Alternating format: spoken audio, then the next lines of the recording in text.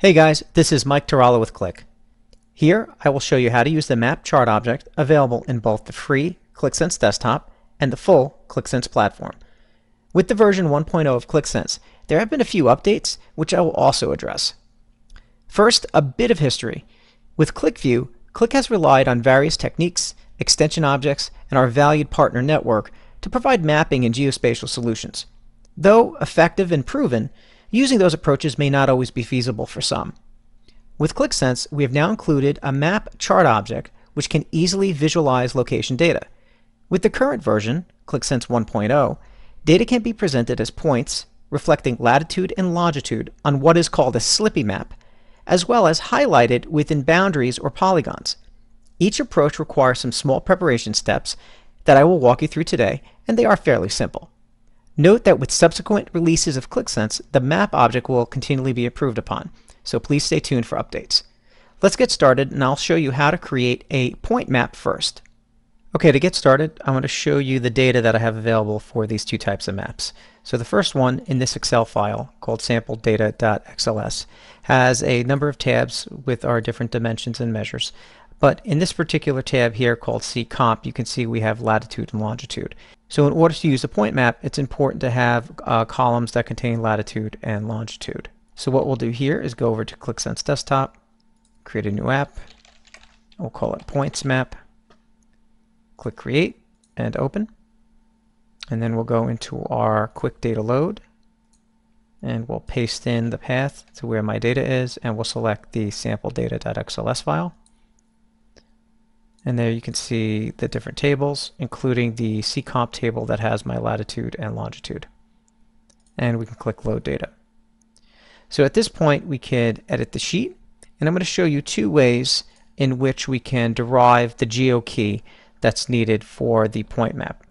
The first approach is you can do that within your master items under Dimensions. Create a new dimension. And we're going to create a single dimension with a simple function called geoMakePoint.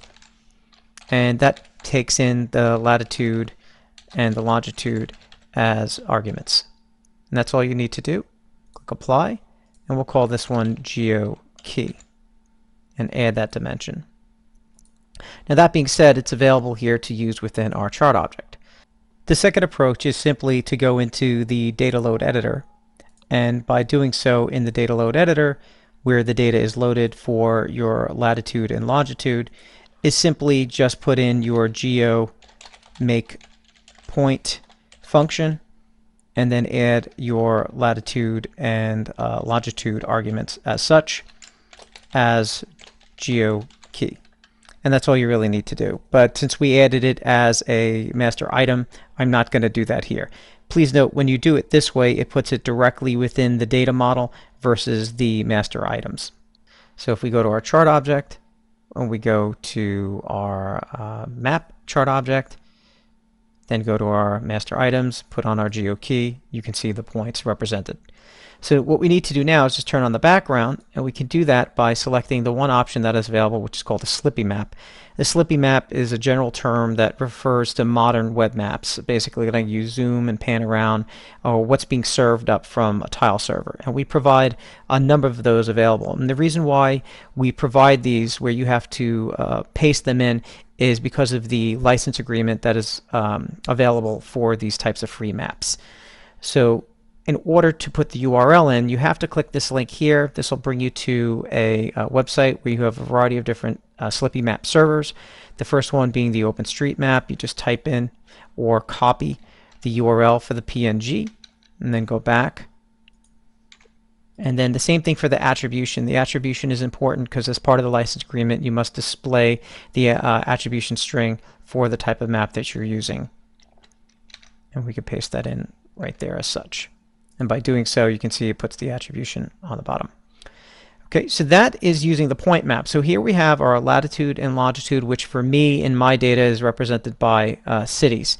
Okay, so you don't always have to use the geoKey as well.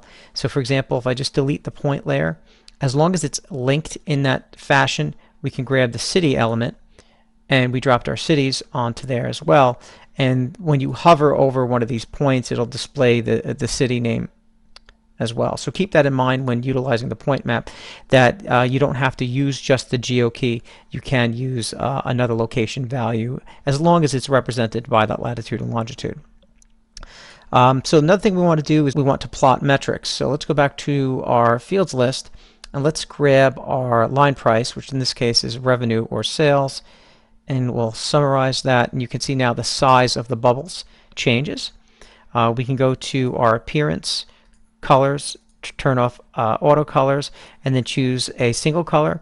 You can choose to color it by dimension, or you can choose by measure. And by measure, it uses a gradient or heat-like color scheme that shows you the largest or smallest values. Another thing you can do is within the layers section under point layer, you can choose your minimum and maximum bubble sizes, and that's what these sliders do here. So you can choose what the maximum or minimum size for the bubbles should be. Okay, so that is the example of utilizing latitude and longitude for a point map.